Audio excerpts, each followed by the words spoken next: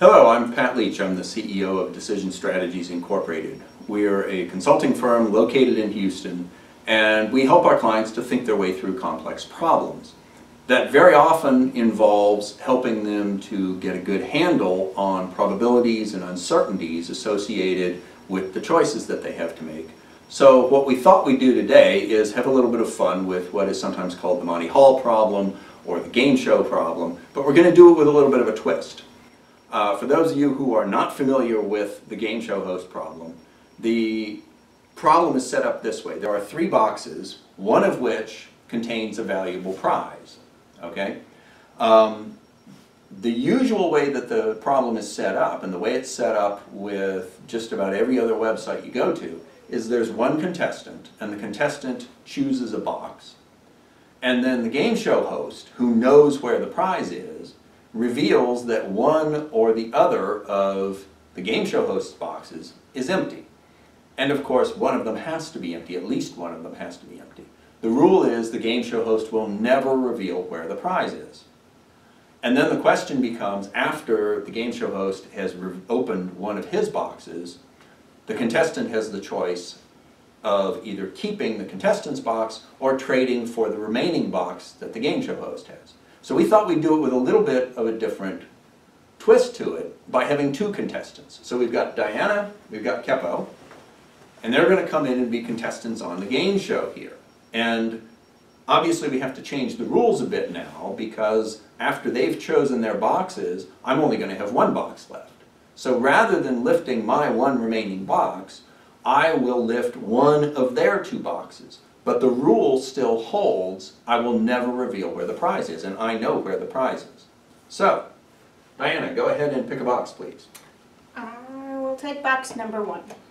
And Kepo, which box do you want? 3. Okay, so that leaves me with box number 2.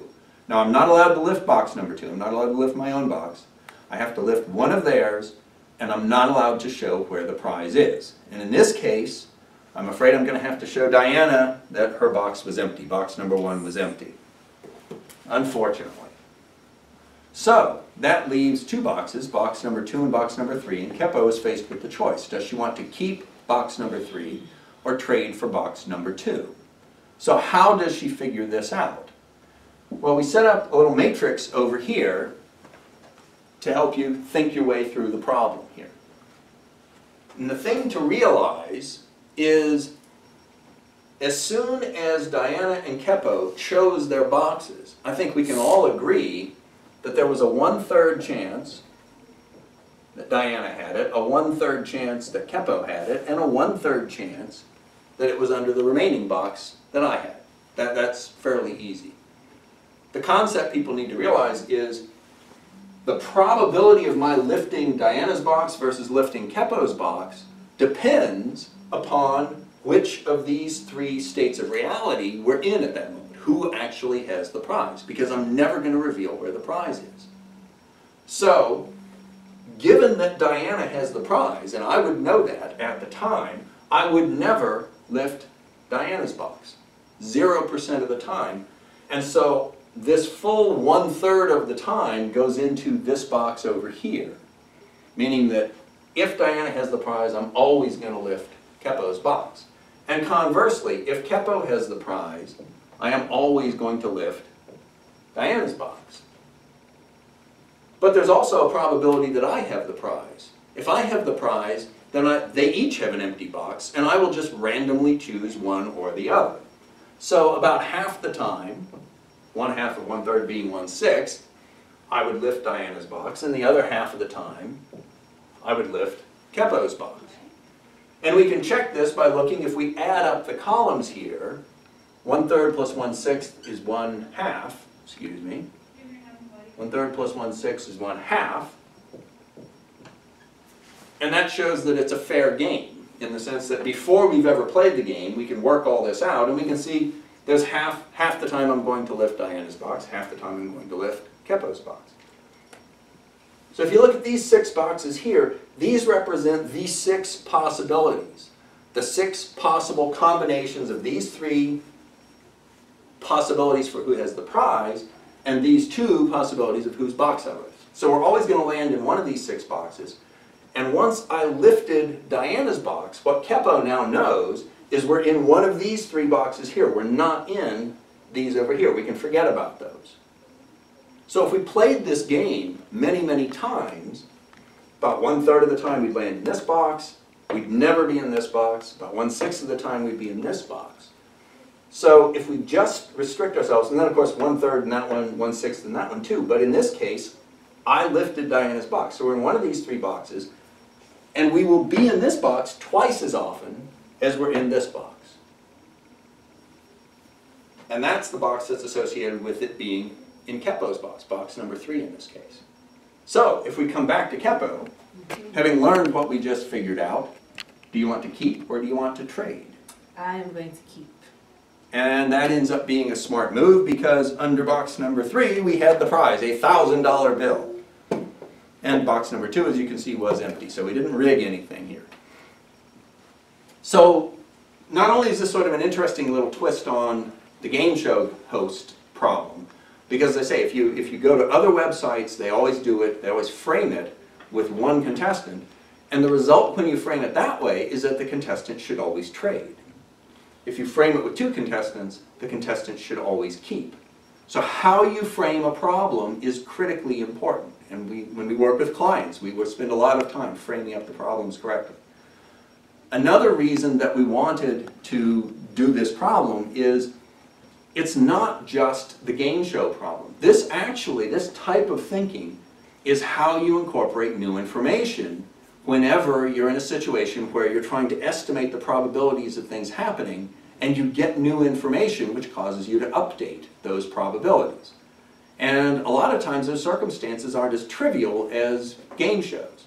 For instance, if you go in and have a blood test done for a disease, which is a rare disease, but let's say a very serious disease, the probability of you getting a positive test result depends upon whether or not you have the disease, not the other way around.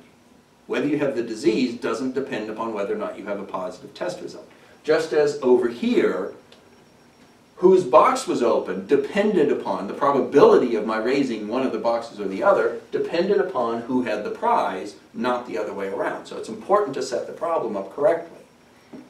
So if we go over here and we say, okay, let's imagine a disease that is fairly rare, only 1 in 1,000 people suffers from this disease, but let's say it's fairly serious.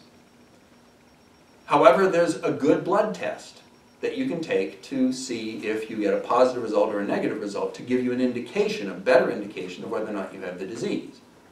And let's say that this blood test is 99% reliable in both the positive and the negative cases. Meaning, if you actually have the disease, 99% of the time you will test positive.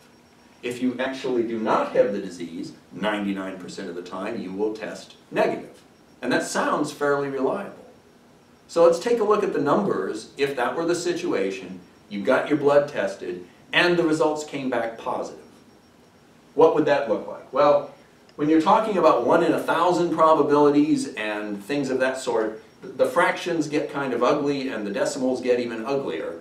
So what we're going to do is we're going to simplify the problem by saying, imagine 100,000 random people go in and have this blood test done. And this is an amazing day. Statistics are working perfectly.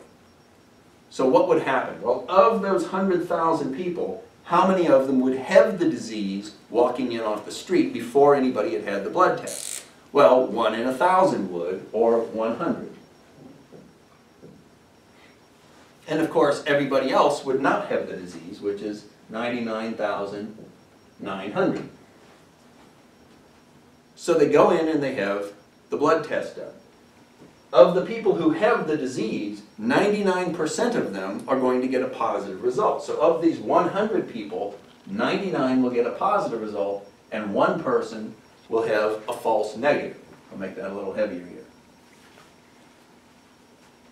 Of the 99,900 people who do not have the disease and go in to have the test done, only 1% will have a positive result. Well, 1% of 99,900 is 999, and the remaining 98,901 would all have a negative result.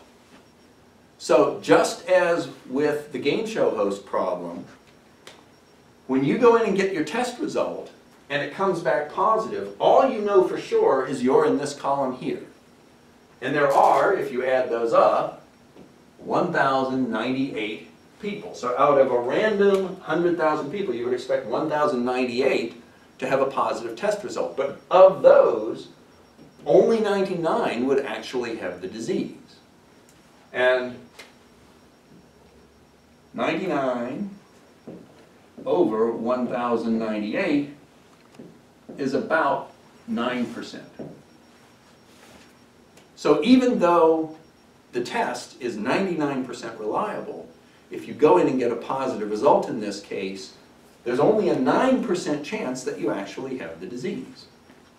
It's important to think these things through and to understand this logic when you're interpreting things like test results. And increasingly, the medical community and doctors are aware of this fact, and they'll help you think your way through this stuff. This isn't just true with blood tests. We work with a number of clients in the oil and gas industry. Very often they will acquire seismic data and look for changes in character, which are sometimes called bright spots, which can be caused by the presence of hydrocarbons. Again, it's important to understand that it's the presence or absence of hydrocarbons that changes the probability of seeing a bright spot. Having a bright spot does not change the probability of having hydrocarbons. Hydrocarbons can cause bright spots cannot cause hydrocarbons. So it's important to run through this logic in order to come up with an estimate. It's actually called the posterior probability of what your new estimate is of, in that case, having hydrocarbons, in this case, having a disease, in this case, having the prize. It's important to run through this logic when you do this. And we work with our clients to do this quite frequently when we do things like value of information analyses. So, we thought that this would be an interesting and somewhat amusing way to share this information with you.